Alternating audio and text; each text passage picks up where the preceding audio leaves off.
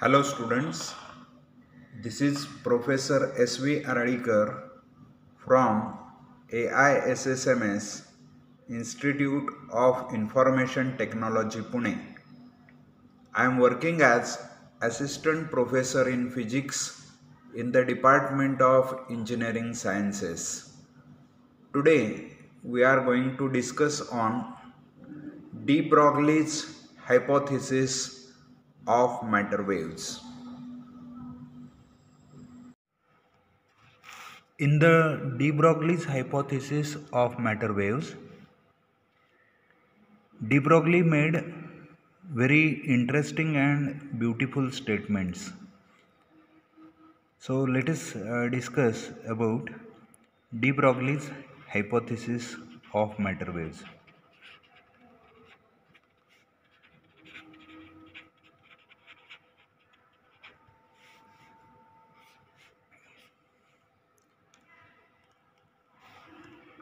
According to de Broglie, every moving material particle has associated a wave with it called as de Broglie wave or matter wave.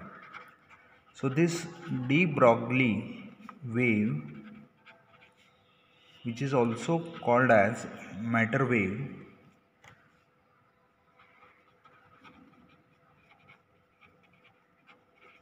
is what is new topic started in physics from 1924. In 1924, Louis de Broglie made the statements in his hypothesis as nature loves symmetry, the dual nature for radiation is true, is accepted. So why not to think of dual nature of matter? That time the existence of matter in the form of particle means particle nature of matter was accepted. Apart from particle nature, matter can exist in the form of wave.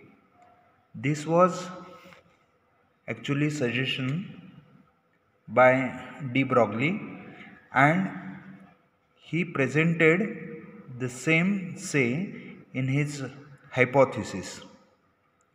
It was the thesis accepted universally without any experimental proof for it, hence called as de Broglie's hypothesis of matter waves.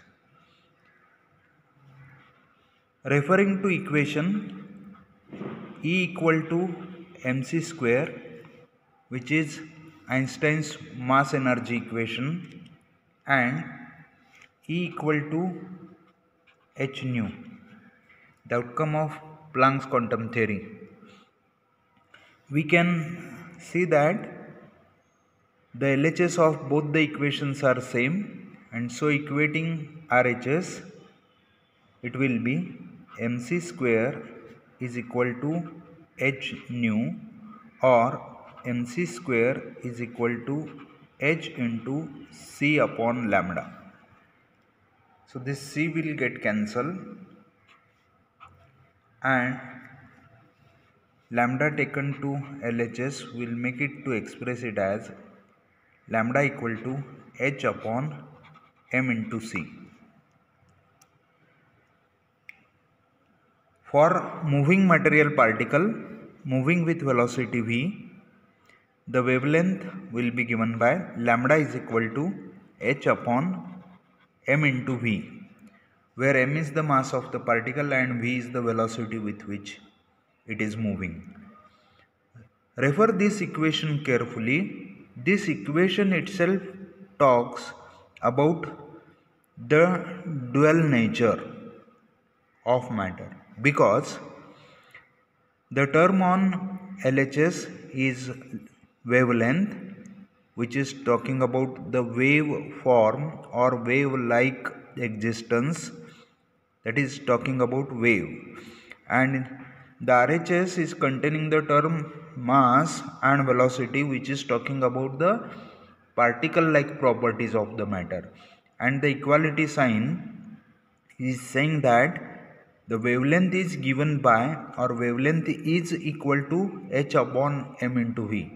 Therefore the wave and particle nature are connected, and according to de Broglie's hypothesis of matter waves, every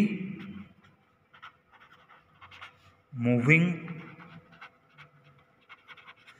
particle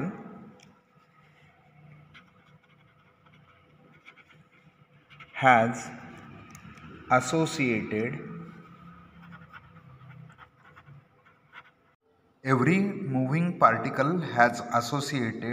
a wave with it, called as matter wave or de Broglie wave, called as matter wave or de Broglie wave. This is what is de Broglie's hypothesis of matter waves. Thank you, students.